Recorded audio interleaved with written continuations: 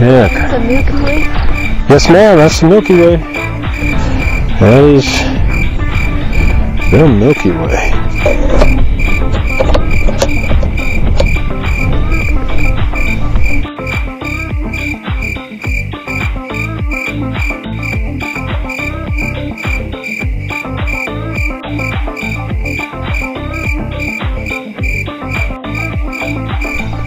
Okay, check it out. Go ahead. You gotta be quick.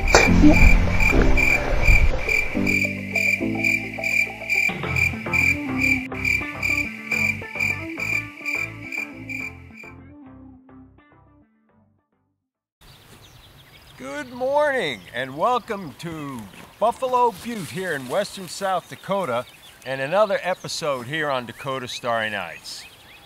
So last night we were out here at this beautiful dark site, Category 1, and we were comparing this 16-inch Dobsonian Hubble Optics telescope to this Telescope Service 102 F11 refractor. You might be thinking, how could you compare a 16 inches of aperture to 4 inches of aperture? There's no contest there. Well, generally speaking, you'd be right. That 16 inches of aperture is going to beat this 4. But when it comes to the moon and the planets, there's a little bit of a factor there that the 16-inch has a disadvantage of, and that is atmospheric turbulence. There's a number of reasons why, and one of them is because a refractor is looking through a smaller column of air. Now, I don't know about you, but out here in South Dakota, most nights we're lucky to get just average seeing, and oftentimes it's below average. There's a rare night or two out there that you can count on one hand in the whole year that you're going to get excellent seeing and clear skies and above average transparency. When it comes to high-powered views of planets or the moon, you need really good seeing, including when you're doing solar work during the daytime.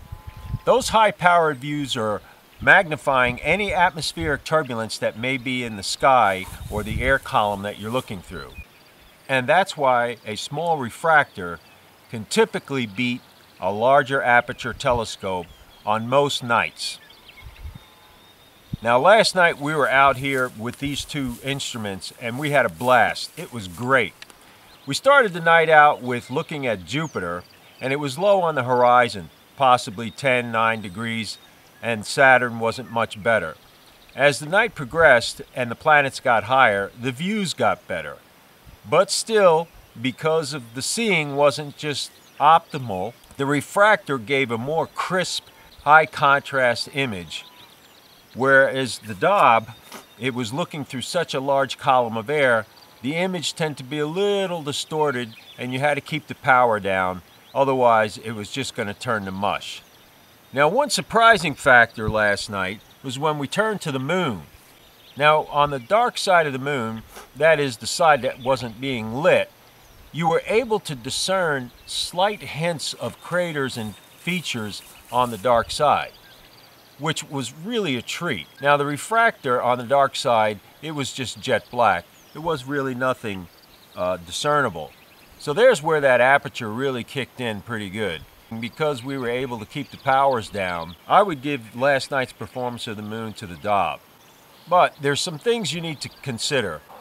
A Dob is harder to move around and set up. It's going to cost more with larger aperture. But these days you can get a pretty decent ED refractor like this Telescope Service F11. It's amazing how far optics have come and how low prices have come down for an instrument such as this. So if your specialty is the moon and the planets, you might want to consider a refractor before you jump into a larger aperture Dob.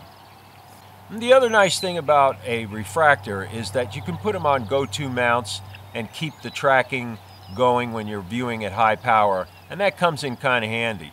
You kind of see more when you're able to stay on the target for an extended period of time without having to bump it all the time. And so refractors have that advantage too. They also have an advantage where you don't need to collimate them. And that's one of the things about a Dob. Unless you're getting a Schmidt-Cassegrain or some scope of that nature, you need to collimate the daub. And when you're going to high powers, you really need to be spot on. Otherwise things really start to, show in a bad kind of way. So that's why I say a refractor, it's a great scope because you could use it in a grab-and-go type situation. This is on an Explorer Scientific Twilight 2 mount, and I can throw this thing together on any night, let's say 10 minutes, whereas a daub's going to take you quite a bit more time to do that kind of setup. So it's not prone to a quick view of the planets. In the city, you can view the planets, and that's the nice thing about that, and you can also see the moon.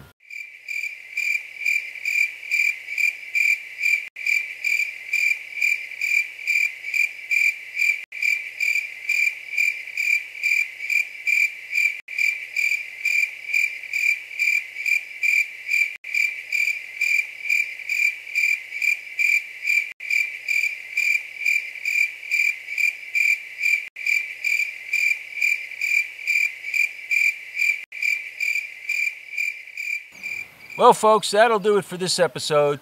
I hope you enjoyed it and found some of this information useful.